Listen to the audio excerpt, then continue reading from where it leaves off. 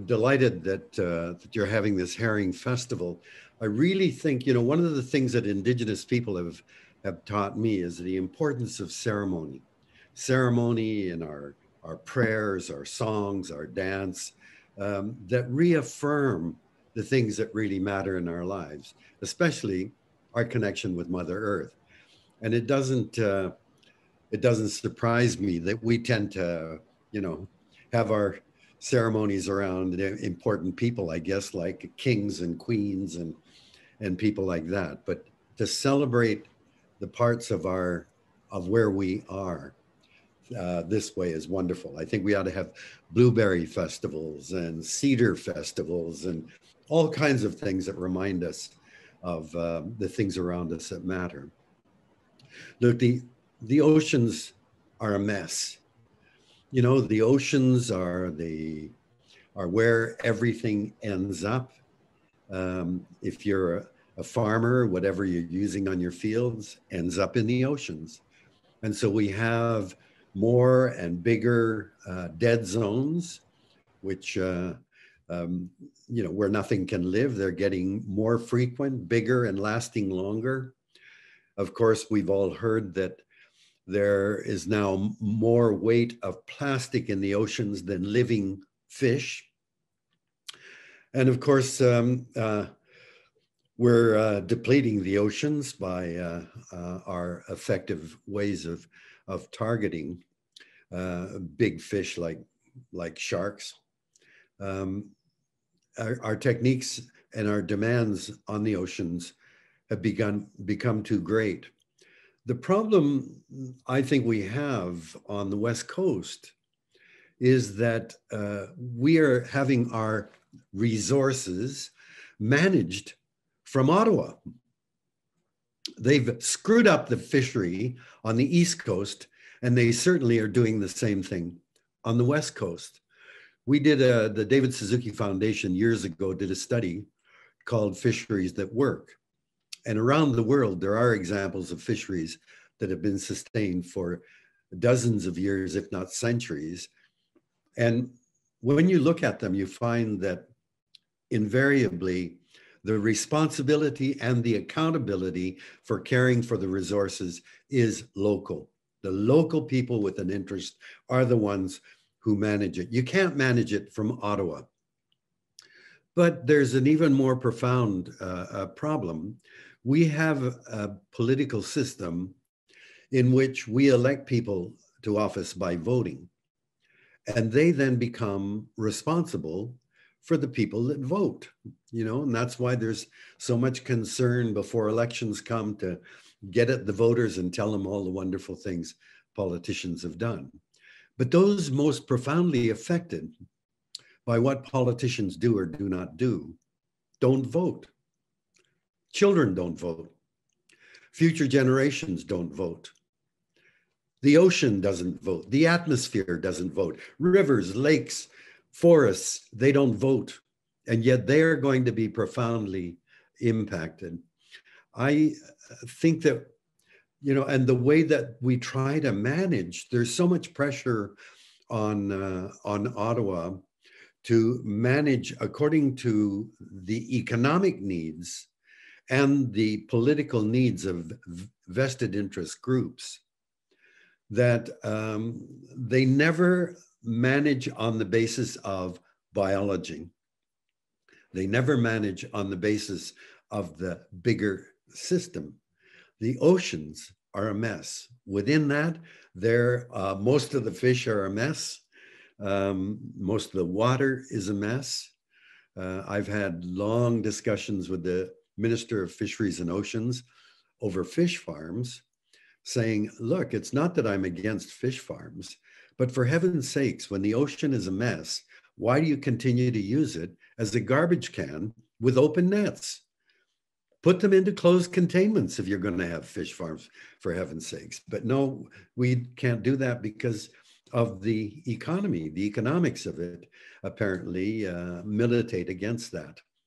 And the other thing is that what we find is that we tend to try to deal with problems on a piecemeal basis, It's like there caribou are one of the iconic species in Canada, and virtually every caribou herd in Canada is now at risk.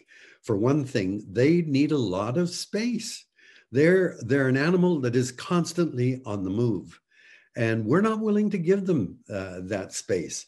But as caribou populations plummet, what do? We say, oh, caribou are disappearing, never looking in the mirror to see the biggest predator. Wolves eat caribou. So if we kill wolves, then we'll manage the caribou and they should bounce. That is the dumbest, the most stupid way of trying to manage an animal like a caribou, but that's the way we do it. And so, it's the same thing. Our orca are in trouble. Oh, well, the southern residents are in bad shape. Southern residents, most of the fish they eat are Chinook. So we've got to try to replenish the Chinook population, never asking why the Chinook population's down, never asking, well, what about all the transportation that is deafening them with all of this noise? What about the area that they need to roam on their own, untrammeled by human beings? What about the logging practices? No. Well, we're going to try to amplify the Chinook salmon. We'll do that by stopping the fishery on that.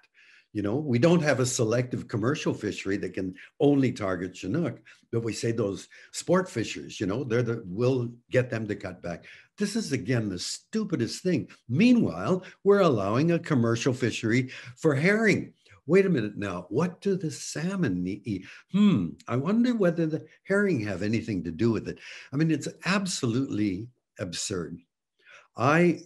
We have a cabin on Quadra Island, and one of our neighbors was a man named Dan LeClaire, who'd lived on Quadra now, I think, for 60 years or so. And he's dead now, but he used to tell us that when he was a kid, he'd go out in a punt in Hyacinth Bay, where our cabin is, and with a rake, he would fill the punt with herring in 15 minutes. They were really abundant. That's the baseline, it seems to me. That's before there was an industrial commercial fishery for herring. And that's the way it was all up and down the coast. DFO finally allowed the commercial fishery to come in. They had one season when the seiners came in and took the herring in Hyacinth Bay. They have never come back. We've had our cabin now on Quadra for over 25 years. Only once our little bay by our cabin turned white with milt from spawning herring. And we were so excited. And I thought maybe this is a sign, but they've never come back again. So, this idea, I know DFO's policy is based on this theory or idea that what you have is large interbreeding populations, so you can deplete a little over here, but they'll be replenished. I think we ought to listen to people who've known about the herring and their populations for thousands of years. Their survival depended on it.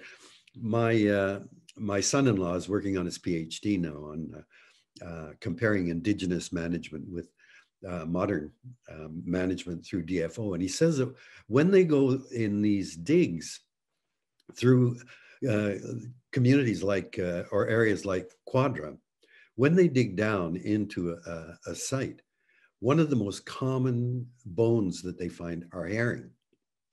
Herring were a vital part of the diet of indigenous people for a long time.